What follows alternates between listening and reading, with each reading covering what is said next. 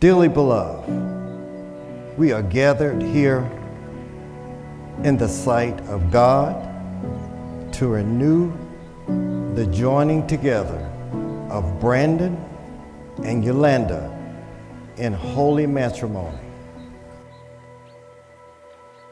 Brandon and Ulanda, when you first joined hands and hearts in marriage 15 years ago, you did not know where life would take you. You promised to love, honor, and cherish one another through all things.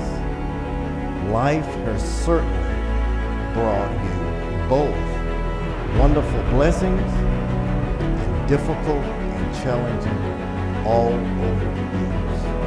You are here today, having fulfilled the vows to love, honor, and cherish each other as you each made on your wedding day 15 years ago. As you celebrate here today, as you reflect back over the years as husband and wife. Wait, I honestly cannot express how much I love you. We said I do 15 years ago. After everything we've been through, we've endured. I've learned that love is a choice.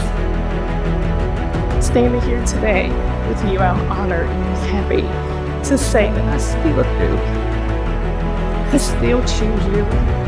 I choose to encourage and inspire you, to laugh with you, to comfort you in times of sorrow and struggle. I choose to love you in good times and in bad, when life seems easy and when it seems hard, when our love is simple and when it takes an effort.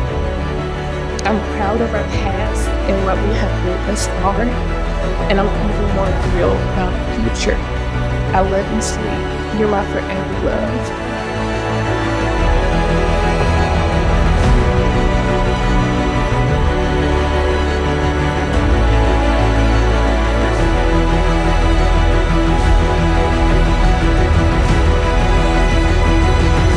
Today we celebrate what has been us living a dream, which is now a reality. I wanted to take a moment to reflect on where we come from, our very first date, to walking into this building to do it all over again ×2. Oftentimes, I've messed up, I've forgotten things, didn't put us first, and most importantly, forgot to say I love you. As I stand here looking in your beautiful eyes, I'm reminded of what I fell in love with. Your beauty, your intelligence, your unconditional love for me and our children. You often say that God knew what he was doing when he placed you in my life, because no one else had the backbone or strength to put up with me or my mouth. And woo, you have put up a good fight. You are what I call my sweet. Today, tomorrow, and forevermore. I promised 15 years ago to love you unconditionally, for good and bad, for rich or poor, in sickness and in health.